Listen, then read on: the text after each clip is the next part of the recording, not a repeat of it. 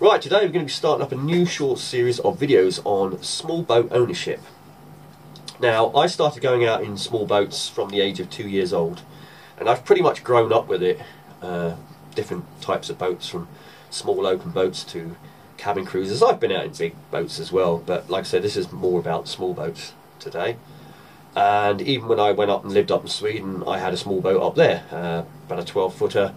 Used to go out on the lakes, sort of around the fjordy kind of things, and even fishing out on ice and that, but not so much in the boat.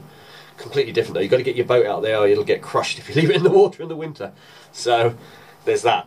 So anyway, today's video will be on the safety aspects of it. Now, we will cover things like the costs involved and where to put your boat and how to use your fishing equipment maybe from a small boat, these kind of things, and we'll do different videos for each one of these. So anyway, we'll be covering the safety aspect today, what I carry on the boat and why I do things the way I do them and what I feel is important in safety equipment. Now, I'm only going over my experiences over the years of being out in the boat, and the fact that I'm still here to this day, and the fact that I'm yet to be rescued as well. So there's that.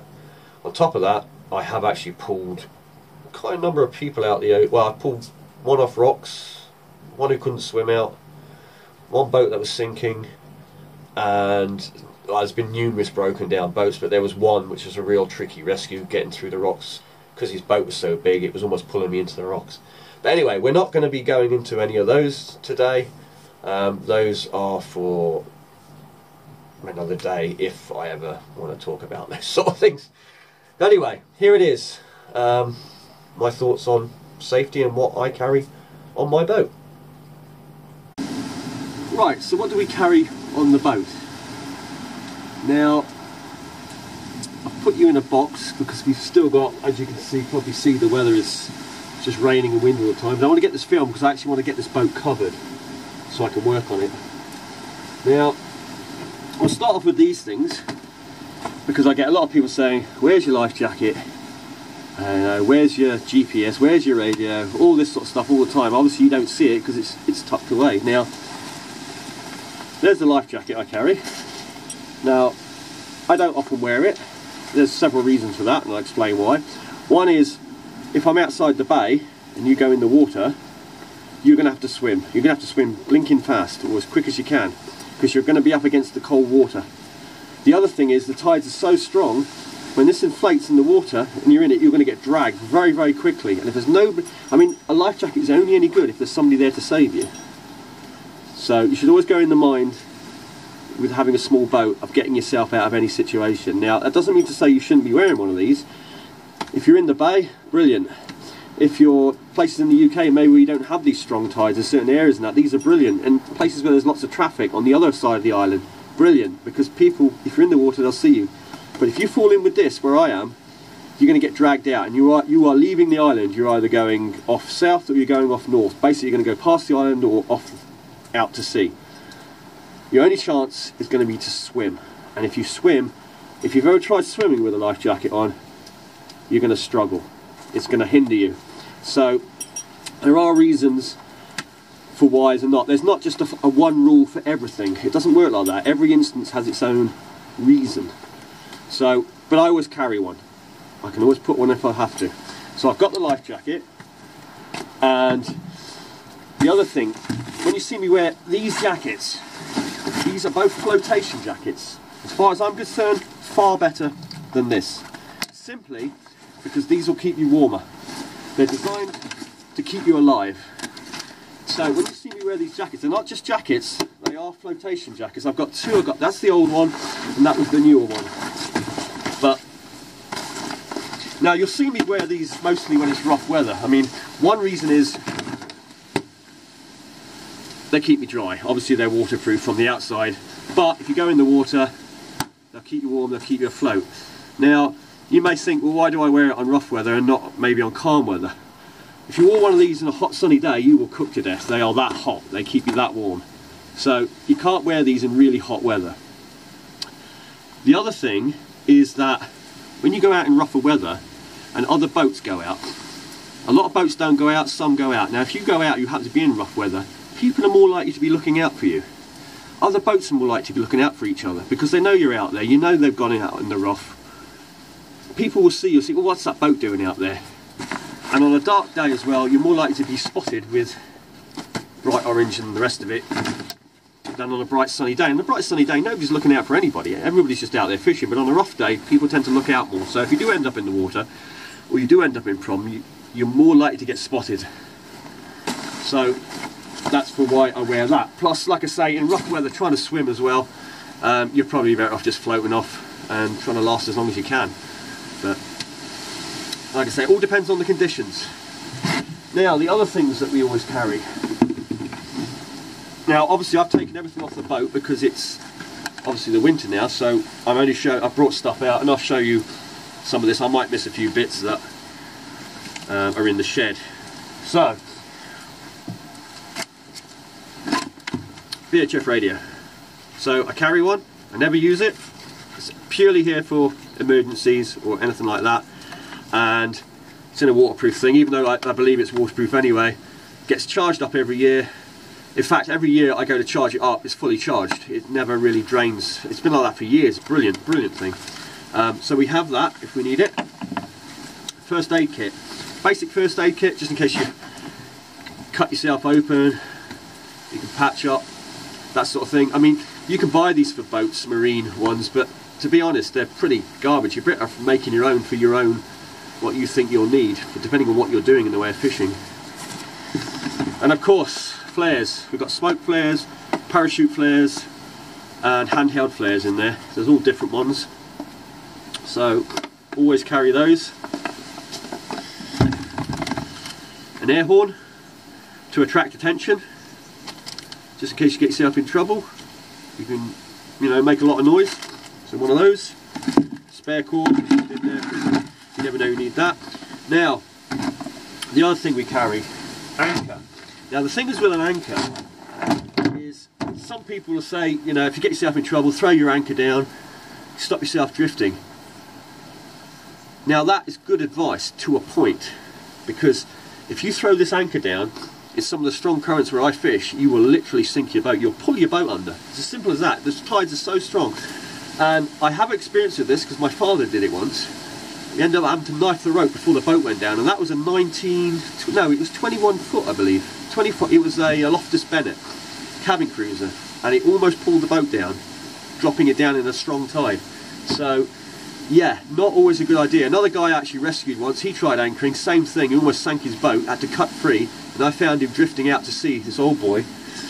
Got a rope onto him and towed him back in. I had my little boat and I was towing this boat, it was like 1.5 ton or something, I think his boat was. So, anchor, carry one, but as soon as you get into trouble, don't just throw your anchor over and think it's going to stop you. I mean, depends again where you are. If you've got strong tides and you're on a spring tide somewhere and it's ripping like crazy, anchoring your boat could be a very bad idea. Now what I tend to do is I tend to just put it on a 10 mil or a 8 mil rope. That's enough to hold the boat, enough to anchor the boat. I wouldn't anchor your boat overnight on it, but it's good enough to stop your boat. The thing is with the slightly thinner rope is if you do need to knife it, it'll be a lot quicker and a lot easier to put a knife through that than a bloody great nylon anchoring rope. So like I say, it all depends on what area you're in. Sometimes you can just throw the anchor over, other times bad idea. Now another thing I carry, which will only apply to people with two-stroke, but I've got a backup two-stroke engine, so I always carry enough oil to make up another 5 litre can of petrol. The engine is full of petrol always, it's got its own internal tank, but I always carry a spare just in case. Talking on the lines of petrol, another little trick which is useful. I carry a hose, a small, it's like an air hose, you know, like for a fish tank, something like that. What this is for is your petrol tank. The trouble these days with four-strokes in particular is the slightest bit of water in the tank and it will stop your engine. The two-strokes aren't so bad, they'll tend to sort of spit it out, although they will stop, start sort of thing. But four-strokes can be a real pig if you get water in. So what this is for is if you look in your tank and you see like dirt or little balls, that can be water, well that is water usually, in the bottom. It's always at the bottom because it sinks, obviously the petrol stays on top. So this is basically just to be able to siphon that out. If you siphon in the petrol, then go over where the water is, you can suck that water out your tank. So if you ever get petrol water in your petrol, you can suck it out your tank. Alternatively, you can buy like a filter which filters water out. But I always carry that in case I ever need to remove water. Now, something else I carry is a basic toolkit. It's got fuses in it. The engine does have fuses in it if you look in the engines. So I always carry spare fuses, spare blocks in case I need to change any of the wiring. If something goes wrong with the GPS or the fish finder or anything, I can do it out there. Very important, spare pull cord. A lot of the small engines, you've got their own pull cord, but you can take the top off, you wrap this around the flywheel, and you can start the engine without the built-in pull cord. So if you snap your pull cord, you've still got a spare cord. And the rest is just spark plug spanners, spare plugs. Previous years ones that were working fine, I was chucking here because I know they were the last ones to work properly. And that's just a spare one for the reserve engine as well. And just a selection of spanners and things which, or Allen keys, things that your engine uses. You normally get a toolkit if you buy a new engine anyway, but always carry bits and pieces, you know, like 10mm spanners, 17mm, 13, all the sort of most common ones. Screwdrivers, Star and Flathead, or Phillips. And yeah, that's your toolkit. Now we also carry in this boat a GPS, which is this one here. I also carry a handheld compass, but both these cameras have compass and GPS on it. I say GPS, it's just longitude, latitude. This has a compass on it as well, and I've also got a fish finder down there, and that has all the same sort of stuff. You can click onto compasses and locations and all the rest of it. It's got everything built in. So we've got all the electronical equipment as well. Plus, like I say, we do have it on the cameras, and I do carry a little map compass just in case everything fails. And yeah, I mean, there is, like I say, other things I carry spare. What I will do as well is I always carry a spare 5-litre can of fuel. Now, this is just a can that sits in the boat. I mean, I switch it out every week or two with new fuel, but basically it's a different fuel to the fuel you've come in with your can and filled up your boat, just in case there's any contamination. And it has happened to me before, where the fuel was contaminated. It had metal and water and all sorts in it, which stopped my engine dead. So you've got a clean can of fuel from a different day, so it's different fuel to what you're using. So if you have a problem with your fuel, you can flush out your fuel, stick in that spare can and get yourself home. It's also useful because if you've got a 5-litre can, being I've got a 2-stroke, I've got 5 litres of oil, so I can mix it straight into the can. I've got 5 litres of spare fuel for the reserve engine. Now we're going to go and have a look at, well, we'll look at it in a minute, but there's one piece of equipment on the boat which I would class as the most important piece of equipment to carry on a small boat of this size. Not a large boat, and maybe not a tiny boat, but of this sort of scale size. This is 16 foot, anything from sort of 14, well 12 even, 12 up to say 18, 20 foot, something like that, depending on the style of your boat as well. One very important piece of equipment you should always carry. But before that, I'll show you something else as well. Now, I'm going to take you out here. I don't know if you ever thought about it, but if you ever fall over the side of this boat, you think, yeah, well, I'll just climb back in. And sometimes you can. Normally you'd have to go around the engine, but the problem you have is your feet will go under the boat when you're trying to pull yourself out and you can't climb out. So what I always carry, there's one here actually, you see that, I always carry a rope. The idea with this rope is the rope is always attached to the Samson, like so, and I always leave a loose bit of rope there, sometimes at the back. The idea is you can reach up, you can reach over, grab this rope, and you can drop it down like so. But the important thing with this rope is, once it's over the side, you can tie loops, just a loop in the rope like that, and you can put your feet in that, and you can get some purchase and be able to pull yourself out of the water. Literally, you have a foot to get into something to be able to climb out the boat. Without it, and I know from diving and that, it can be an absolute nightmare to try and get back in the boat, especially this boat. Some boats are worse than others, depending on how high the sides are, how much curve you've got on the boat, that sort of thing. But your legs will always go underneath, and you're relying on your arms, and if you're soaking wet trying to pull yourself out, it's a big problem. Right, let's go and take a look at what I feel is the most important bit of equipment you should always carry on a boat like this. So there it is. It's what I consider to be the most important piece of equipment, safety or backup, whatever you want to call it, on a small boat like that. And that is the reserve engine. Because this, out of all the equipment I carry, this is the one piece of equipment that has got me out of several sticky situations in the past, is the reserve. Whenever you go out on the ocean, you should always be prepared to be able to save yourself. You should never rely on other people. I know you can just like get on your radio. Some people just get on the radio, give their mate a ring, and he'll come out and get them. But the point being is, if anything goes wrong, if your radio stops, if your mate is in China on holiday or something, you need to be able to save yourself, and you shouldn't be relying on the emergency services either. If you can't, emergency services are your very last resort. You know, that is the final stage that you should be thinking about. You should always be able to get yourself out of a situation. And like I said, this has got me out of a couple of bad situations in the past with breakdowns, broken engines, that sort of thing. That has got me home, whereas it could have been a lot worse without it. So I always remember as a kid a couple of instances where we had to tow boats in, and I always remember that as you know, you go to sleep at night and you can't sleep when you're a kid like that, so excited to go out fishing, and you get up, the weather's fine, you know, because it isn't always fine, and it's fine weather, you get out there, and then what happens? You end up having to tow a boat in. All because he couldn't be bothered to carry a reserve engine. And even to this day, that's one thing that irritates me, especially when it's a boat with, say, you know, it's an expensive boat with an expensive engine, and they've got a mooring somewhere which, you know, the expense of all that, and yet they don't bother with a spare engine. Right, fire equipment. Now, like this. Like fire extinguishers. Now this isn't actually a boat one, this is actually for the shed. I keep it in here by the door in case there's ever a issue with a fire. Now with the firefighting stuff, I don't carry anything on my boat. Pure and simply, my boat's too small. My engine is obviously only a small engine.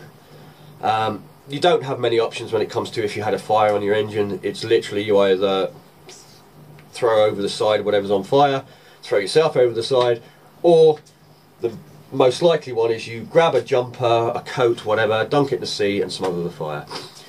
Now if you did want to carry something, you could carry a fire blanket. That would do the trick, but again, it's one of these things, if you've got a fire blanket in your cuddy, by the time you've got in your cuddy, got the fire blanket out, unpacked the fire blanket, got out, you just want to take your coat and thrown it over the fire while the fire was still small. So you have to think of those things. Now, I have a license, obviously, and the license, there's always requirements on the license. Now, I'm not required to carry firefighting equipment on that small boat. Pure and simply because it is too small, engine's too small. But as you get bigger engines, or if you had an inboard engine, I believe, then you're going to need to have fire equipment. It all depends on the size of the boat, size of your engine, how much fuel you're carrying, all that kind of stuff. And obviously the bigger it is, the more equipment you're going to need. You can take steps to minimise any risk of fire. I mean, the risk is very, very small. Obviously, if you smoke, that kind of thing, then your risk just went up. But if I don't actually smoke, so that risk is gone, you might say. And the other risk is don't put your electrics with your fuel tank in the same place, kind of thing. Keep your electrics away. I have all my electrics sort of midship to sort of the front. The only bit of electric you have is there's a cable which is designed to go to the engine, which is the charging. It's only a 6 volt, very low trickle volt, which comes out the engine, which keeps the battery charging. But again, that's on the outside and that's all covered up, and that's, you know, it's not down around the fuel tanks or anything like that. So yeah, keep your electrics away from your engine and you shouldn't have a problem.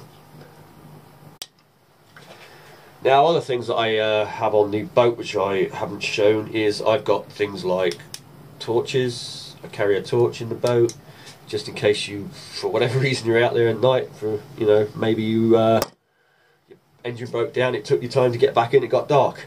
The other thing that you might have seen on the boat was I have a radar reflector so other shipping can see me, and I also have, there's a light on top of the boat which is just to show other boats really where you are at night. I mean, it does illuminate the boat a little bit if you use it. The trouble what I always find with it is when I put it on a motor, it catches my eye, and I'm trying to look for the not rocks but bobbers mostly, and if you're being sort of blinded a little bit by this light, it's kind of working against you. It might show other shipping there, but it's not helping you from running into things. So yeah, I might have to do something about that. It needs to go up higher, but the trouble is you can only have a pole so high in a little boat before it gets ridiculous. And another bit of good advice is when you have a boat, talk to the fishermen around there, talk to the local fishermen that go out fishing every day. Or, you know, I've been there for years, especially the older fishermen. They know what they're talking about. They know the oceans, they know the currents, they know wind directions, how things work. They know that sometimes in one area, just because the wind's going to drop, just because the tide's going down, it won't necessarily mean that area is going to get nice and calm. It might suddenly get really violent. It does here. When the tide drops for an hour, the water will join the current, and everything gets really, really fast for an hour or so, maybe 2 hours, hour, 2 hours, depending on tide size. So things like that you can learn from the older fishermen who've been out there for years. And even little areas you go in can vary so much. You know, one area, yeah, perfectly safe, flat, calm, no problem, do some fishing. The other area, it'll sink your boat. Yeah, this could be on the same day. So always speak to the fishermen. Now, one other thing, important thing, is if you're ever out in rough conditions, or conditions, I mean, I try not to go out in rough conditions as such. I go out, and I mean, the times I've got into situations which have been quite scary, they've normally come on to me, like the wind's got up, the waves got up, something happened, the school blew up, you know, these sort of things. When that happens, never lose your nerve, never. You've got to keep your nerve. If you start panicking, that's when things will go wrong. You know, that's when things get serious. Now, you'll feel it inside, obviously. You'll get that horrible welling up inside, and you've just got to suppress that. You just got to, no, keep your mind occupied, because while your mind's occupied, you are focusing on what you're doing. Another little tip, if you're in big waves, never look behind you, because the waves will look absolutely enormous from behind you. I always remember a friend saying to me that once. He said, look at the size of those waves behind us. And I was like, well, don't look behind us, because all you're doing is scaring the crap out of yourself. You know, I know sometimes there's monstrous waves in the past that have come up behind me, and I'm just motoring along thinking, there's nothing you can do about the waves behind you. Just get on them and surf them in.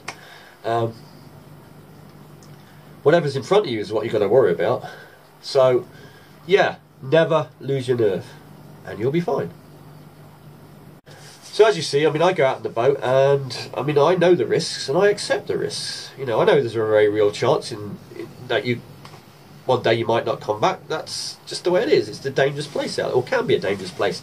I take every possible reasonable precaution. I carry all this safety equipment, but I do things the way I see fit. I mean, it's my life on the line. Some people will comment. I know they're only trying to, you know, they're just concerned for my welfare maybe. Others are commenting because they feel there's one rule and everybody should do it, and that's what they said in the book that they read, or that's what the safety bloke told them, but knowing having no idea that every situation is different, and there are certain reasons why you do things sometimes and why you don't other times. But those sort of people can't get it into their heads that there is a difference. Probably because they've never been out there and experienced what's going on. And once you've had some close encounters, like I always remember a friend years ago, he always wears his life jacket, and I don't know if you know, with the life jackets, he was doing nets, and the nets grabbed onto something here, one of these buckles, and he almost went over the side. I always remember that. He almost got dragged over the side by his life jacket. So on that occasion, I know it's only a freak thing, but on that occasion, yeah, it kind of could have worked against him. And you know, people might, if he'd gone over and never come back, and somebody would have said, well, he died. Well, at least he had his life jacket on, you know. It's a shame that he never made it. But yeah, but it was his life jacket. That was the problem. Now, that's just a very, very, you know, one-off thing. Although, saying that, I don't know if you know these jackets, I have had these go into the net of the crab pot and get jammed before I'm going to throw the pot over. A couple of times, and it's, you know, I've gone, whoa, like that, you know, with the pot. So, what you find is, if you've got any things that hang, toggles, clips, buckles, anything like that, They always want to get snagged into like crab pot nets, fishing nets, or whatever you're using. Lines will always grab onto them, so be careful with those sort of things. Anything that you got hanging off you, that you don't get it snagged in your gear. But like I say, I mean, I do take reasonable precautions.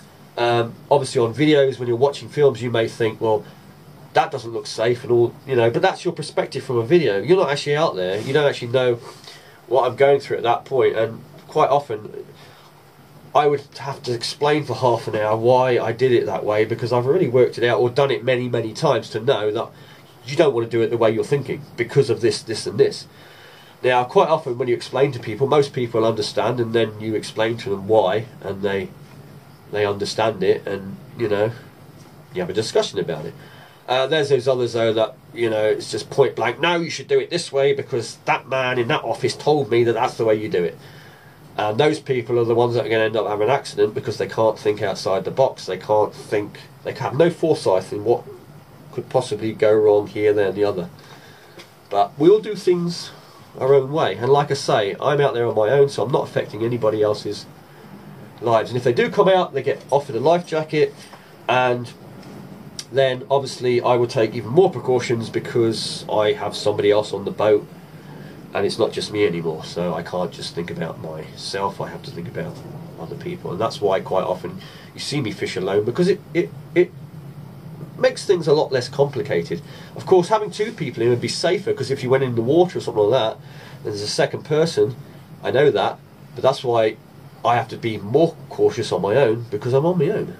So things to think about. Like I said, I don't purposely go out there to get myself hurt. I go out there to have fun, catch fish, whatever, but not the bad side if I can help it. Now, if you're new to using boats, small boats, you might want to consider doing some courses. There's lots of different ones out there, everything from first aid to boat stability to how to use your equipment, how to look after your boat, all this kind of stuff.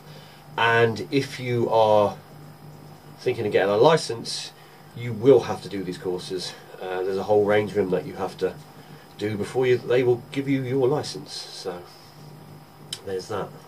So anyway, today was just about how the stuff I carry on my boat and the way that I do things out there.